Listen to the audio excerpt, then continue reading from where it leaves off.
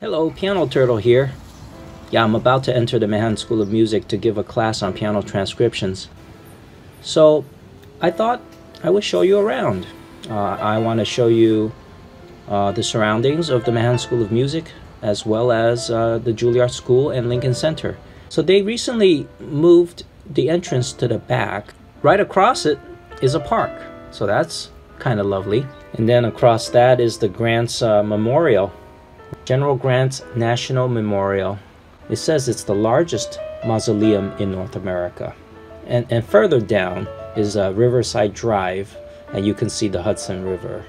Solomon Makovsky, he was my piano teacher when I attended MSM. He just showed me his recital hall. It's very nice.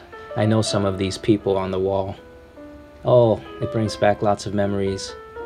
All right, on to teaching the class. So I just got out of it. I had a wonderful time teaching. This time I thought I'd just go in cold and conversation style. Overall, I thought it went very well, even though I kind of was all over the place. We had a lot of fun. Manhattan School of Music is near Columbia University, walking distance, a couple of blocks down. So here I am in the campus of Columbia University.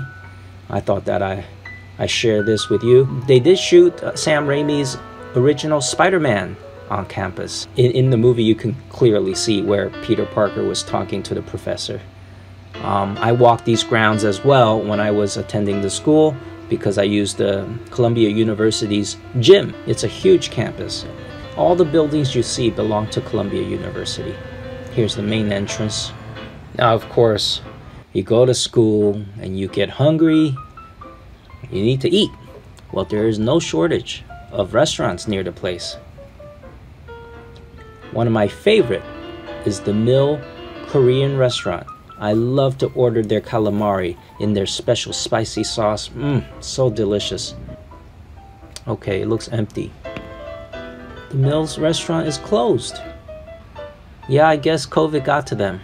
Instead of eating here, I have a better idea. New York pizza. I'm gonna take you to my favorite spot, Familia restaurant. I had slices of pizza in there, but my favorite pizza restaurant is across the street, right over there. Yeah, you can see it right there. Coronet Pizza. There it is. Now the camera is not gonna do it justice how big one of the slices are. But oh my, look at that. There it is, folks. It's the size of the entire tray.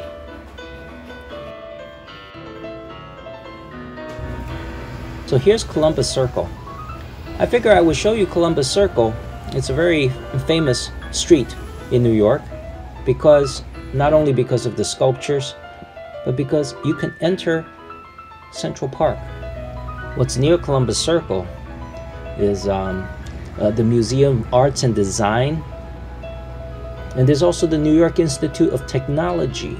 Lots of things to see around here. There's also the New York Athletic Club, but we're gonna take a look at Central Park. Lincoln Center is very close to here. Columbus Circle is 59 and Lincoln Center is 66. Oh yeah, is there a body behind there? Anyway, and you have horse carriages and strollers taking you around the place, and there's always no shortage of joggers, which is actually very inspiring. It makes me want to join them and jog. So here we are on 67th Street. I just came from that direction, Central Park. And there's Lincoln Center over there. There's the new station. From 67 to 66, you'll come across the new station. And on Columbus Avenue, as we're walking from 67th, on Columbus Avenue, there's the American Folk Art Museum. And when we get to Broadway, we'll be right at Lincoln Center. All of these places are worth a visit. Whenever you're in New York, make sure you stop by Lincoln Center. Looks like there's some construction going on. Architecture is amazing. So here's the map. I just came from Central Park and I took the side road, the curvy, you know, windy road there, and came out at 67th. Alice Tully Hall, I was there a number of times. David Geffen Hall, Metropolitan Opera House, the Library of the Performing Arts, the Good Shepherd Faith Presbyterian Church, located right next to the Juilliard School. I always find it kind of funny to have such a cute looking building right next to a very modern looking building. Here's the Juilliard store. It used to be on the second floor, and it used to be much smaller. This is all new. When I went there, it's just the side of a wall, but now it's all glass and a restaurant in there. It looks cool and futuristic and modern.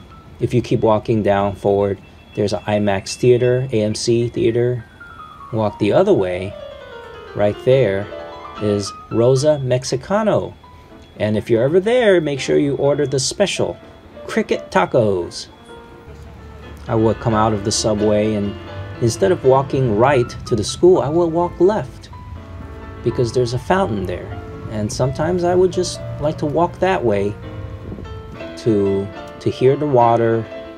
Maybe if I arrive a little early, I would sit there and do some of the homework that I never finished.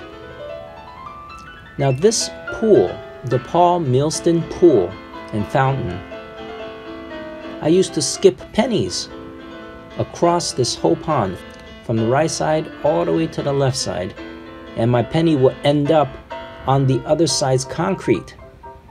Now I have to point out that this green area you see here, that didn't exist. That got completely redone.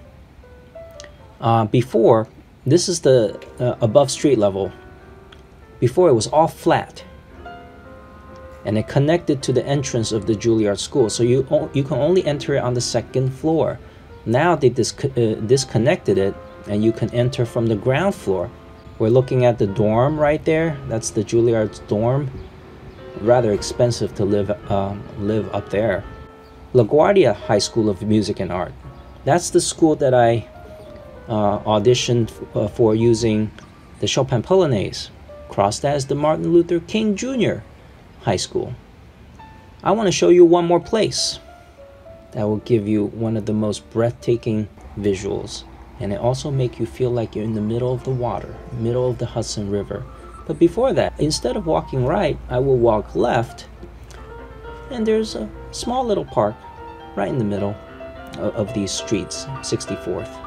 I don't remember the upside down rhinoceros. Here it is, Riverside South. That's 64th over there.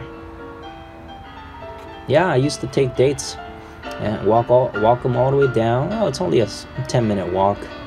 That right there is my favorite spot, Pier 1. Well, the pier view is just breathtaking. Today's not the best day. It's rather cloudy, but boy, on a sunny day, wow, the view is incredible. Yeah, it's a great waterfront spot for walks and sunset views when the buildings are all lit up. Yeah, Mr. Faber actually lived in one of the apartments. I forget whether it was 160 Riverside Boulevard Apartments or 180. But it's such a vivid memory. I was looking out his window and looking at this view of the Hudson River. Now you can only walk along the outer edge. Down there where it's mossy, ooh, don't do that. I speak from experience. Well, here is the view. You know what? Even though it's cloudy, it is still spectacular. You get to that corner over there, you feel like you're in the middle of the river. You know, whenever school got a little stressful, one of my friends actually told me, stop rushing. You know, stop rushing, stop hustling, take a deep breath. Take a deep breath, take a walk. And you know what? I took his advice and I walked down here. And somehow, things just get a little better.